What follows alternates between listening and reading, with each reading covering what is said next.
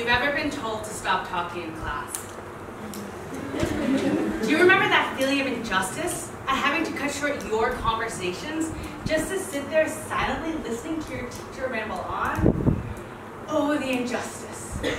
Now, what if I told you that talking is actually one of the most powerful ways to learn?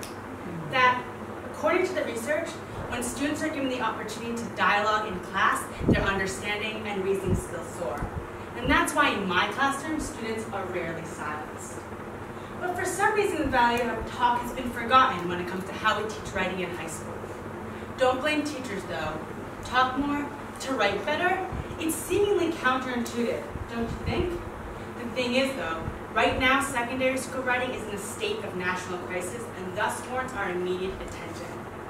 Domestically, writing is the one area of NAPLAN with a statistically significant decline, particularly between years 5 and 9. Globally, the data is equally concerning as many adolescents fail to meet the minimum literacy standards. Given that writing is a crucial skill in our daily lives, how we approach its instruction is in need of some serious reimagining, and I'm here to do just that. I have designed a pilot professional development program that is transforming teachers' attitudes and classroom practices regarding writing. In contrast to the conventional teacher-dictated approach, my project is built around the key role that student conversation and critical thinking play in writing. Here I bring to bear the game-changing power of collaborative reasoning on literacy learning. By collaborative reasoning, I mean the shared use of student talk to critically analyze and logically evaluate their claims and decisions when writing, a teaching method which no other model to date has meaningfully considered.